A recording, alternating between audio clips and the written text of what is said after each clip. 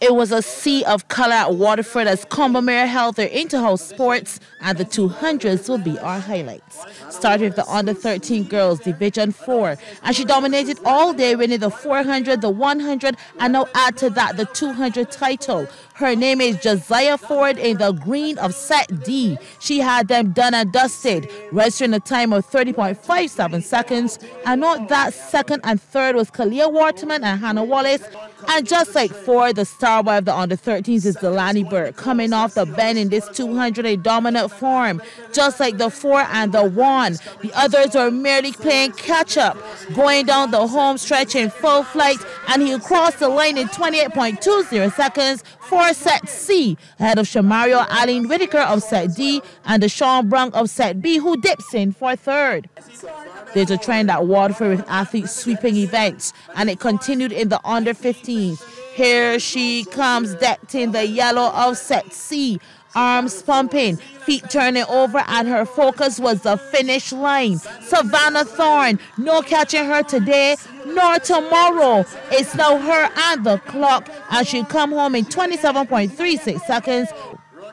Here come the under-15 boys off the bend, and the orange shirts looking dominant, leading them in the middle of the field, Amari Small. He takes revenge for his second place in the 100 when he comes up big in the 2. Set F, he's your winner, 25.85 seconds. The fight for second claim by Keone Harris of set A over set B's Alec Simmons. We're moving into the big leagues, the under-17 girls, and some familiar names in the lineup, like the Applewaite twins, Tia and Tania. Tunisia Brandon there as well. Off the bend, and it's still anyone's for the taking. But then Tia engages in extra gear, and she steps past the rest. It's all hers. The rail fight now behind her, and it'll be Crystal Benton from Zaria Giddens and Brian. Talk about a close one. The boys' equivalent ran pretty much the same as off the bend. There was no denying who was in charge. Darian Belgrave had the rest seeing red. Set B all the way. Zaire Griffith chasing him down, but would have to settle for that second place as Belgrave's winning time was 23.15 seconds, Griffith 23.73.